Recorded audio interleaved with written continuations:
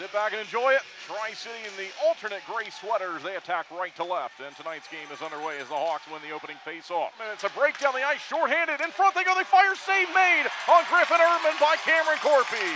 Working here, scoreless tie, looking to change that. Lucas Shevchin on goal, big rebound given up. They chop it off the post. It's free, they score!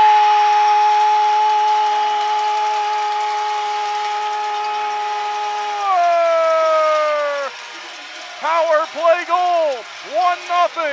Nolan Rowe jumps on it and puts it in. They push it quickly back to him. Here he is. Good move. He's open in front. Fires across. They score! What a play.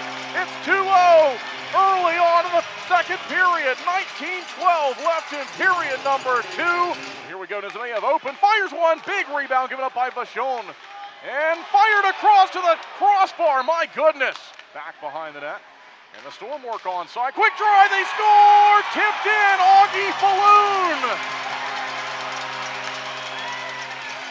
That came from Briere in behind the goal. Kinsman wrap chance. Free in front. They score.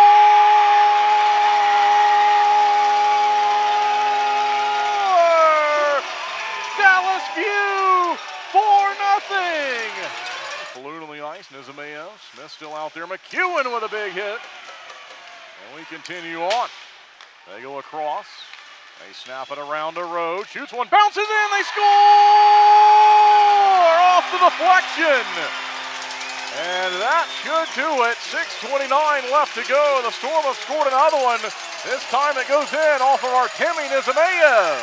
Posthumous, high in the zone.